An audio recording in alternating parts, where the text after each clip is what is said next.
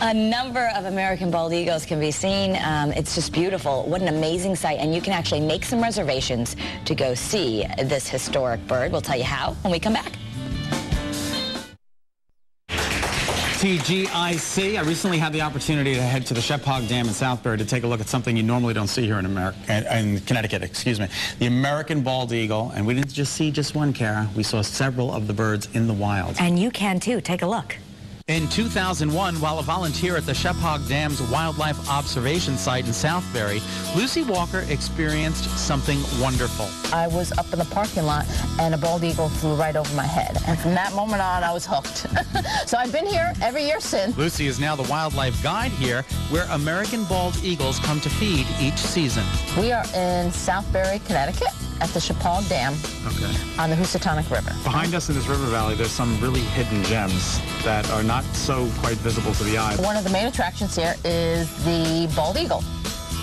Bald eagle is native to North America, and this is what we call a winter feeding area for migrating bald eagles. So we are lucky in the state of Connecticut that we get migratory bald eagles that come into the state during the winter looking for open water to fish, because fish is their primary diet.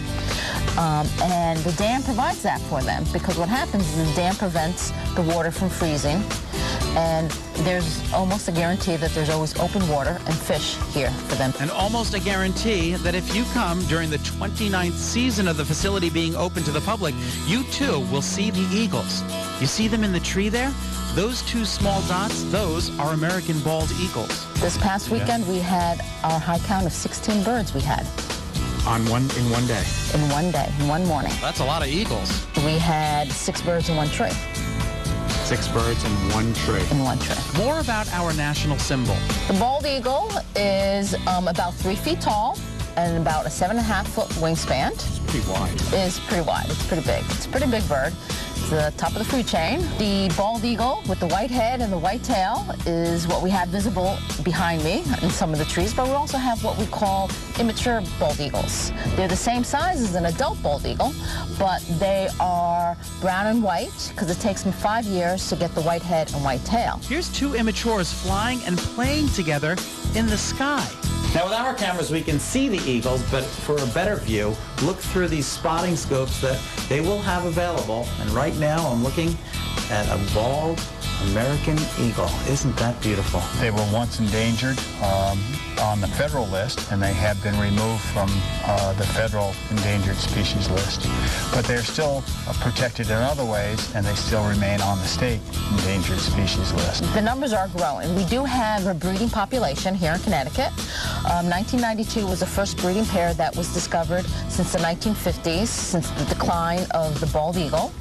And from 1992, we now have 35 breeding pairs in Connecticut. Whether or not these birds feeding at the dam are residents from Connecticut or just here for a visit is unknown. But what is known is how exciting it is to see the symbol of the United States of America.